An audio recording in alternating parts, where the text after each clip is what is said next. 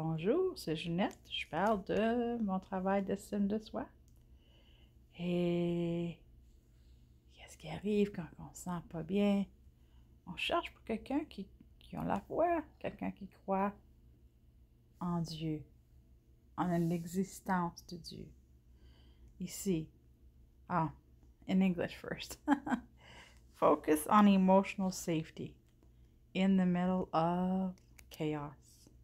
All of us are looking for a higher power. No matter where we are at in life, we're all looking for something safe, right? Focus. Today I'm focusing on emotional safety in the middle of chaos.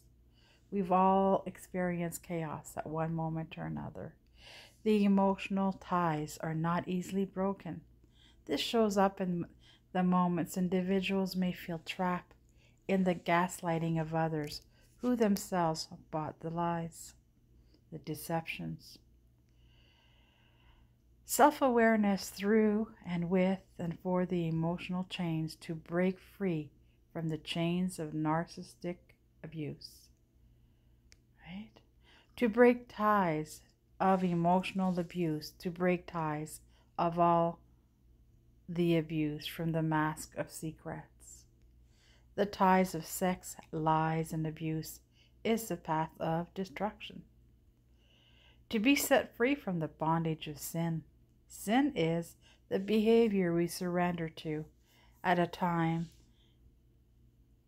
it perhaps seemed innocent, till the breakdown of seeking the truth that creates that negative energy. Well, truth that we know is supposed to set us free. Let's keep going. Letting in the buildup of resentment, letting in the buildup of shame, letting in the buildup of blame, letting us in the buildup of disgust, jealousy, and contempt.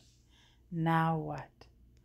Once the truth comes in revelation, as revelation knowledge, it is the truth that we know that will set us free. KNOW, right? We meditate and make peace with ourselves, and there's a path of help and healing there. It takes patience, it takes compassion, it takes a willingness, it takes a willingness to learn, recognizing that all works without love brings down the very essence of life and healthy relationships and healthy concept of ourselves. Let's start today and to practice a daily practice that provides clarity when it seems that all that could go wrong does. Right? We don't have to fight, flee, freeze, or fawn, which is all under the spirit of worry.